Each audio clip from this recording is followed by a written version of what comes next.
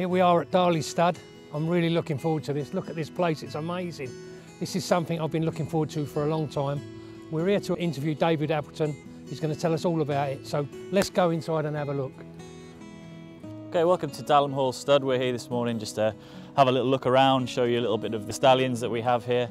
Dalham Hall is the European headquarters of the Godolphin Darley breeding operation. We're a stallion farm. We're going to show you a little bit of the place, talk a little bit about the history, hopefully give you a bit of insight into what we do. So we're just outside the box of Perfect Power, who's one of our new stallions this season. He's our new stallion for 2023. He's a 3-time Group 1 winner, he's a son of our dad, and I suppose importantly for the channel, he's actually just recently covered one of the former Rogues Gallery fillies, Rogue Missile. So Perfect Power was a top-class sprinter. He won 3 Group 1 races, he won the Commonwealth Cup at Royal Ascot last season, and we're very excited about his future. He should be a very commercial stallion, both in the sales ring and on the track. You know, the future's in his hands now, but we're pretty excited and hopeful he's going to have a good career here with us. So we're just outside Dubawi's box. I think the first thing I'll say about Dubawi is he's now the greatest stallion in the world. He's now standing at a fee of £350,000 to use him. But Dubawi's story is kind of the one to talk about.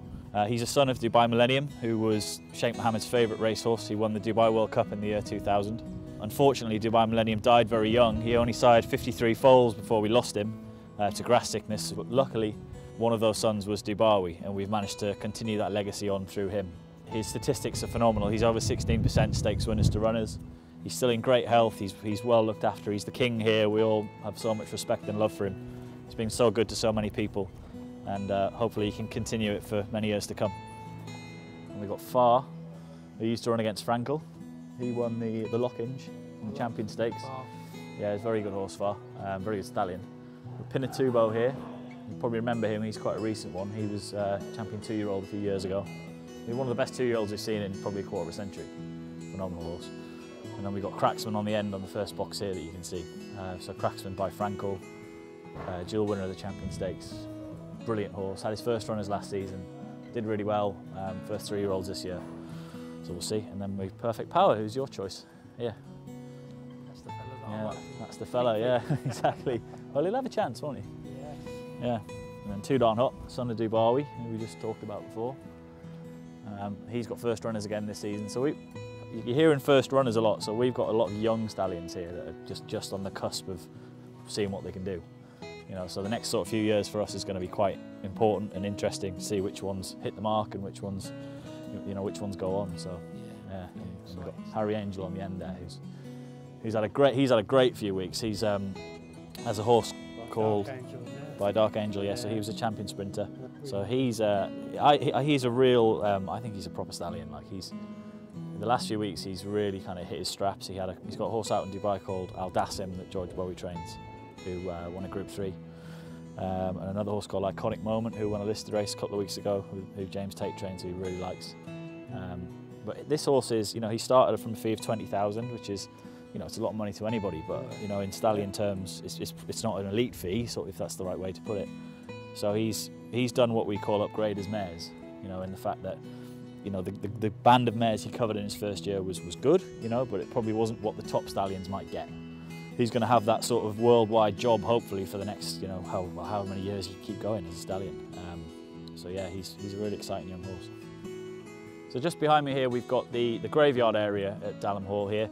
The horses aren't actually buried here. This is just a tribute to some of the stallions, and on my right here, some of the brood mares that we've had down the years. We talked about Dubawi, and in the middle we have Dubai Millennium's headstone. So Dubai Millennium, as I said before, Sheikh Mohammed's favourite horse, the sire of Dubawi, and the most important stallion probably we had in terms of legacy, creating a legacy through his sons. Some of the other important stallions, we have Sing Spiel, who's the broodmare sire of Too Darn Hot, one of the stallions that we saw earlier. In the middle row, we have Great Nephew, second from the right. So Great Nephew was Shergar's sire. Racing fans might remember Shergar. He won the Derby in 1981. And that was also the year that Sheikh Mohammed acquired this farm. So in the same year as buying Dalham Hall Stud, he acquired the sire of that year's Derby winner. And to the other side, some of the brood mares. And I suppose the most important one would be also Sharp, who's the first headstone that you see as you come in. And in 1981, the same year that Sheikh Mohammed bought this farm, Oso Sharp's dam, her mother, Oso Fair, was part of the broodmare band, and she was in foal carrying Oso Sharp.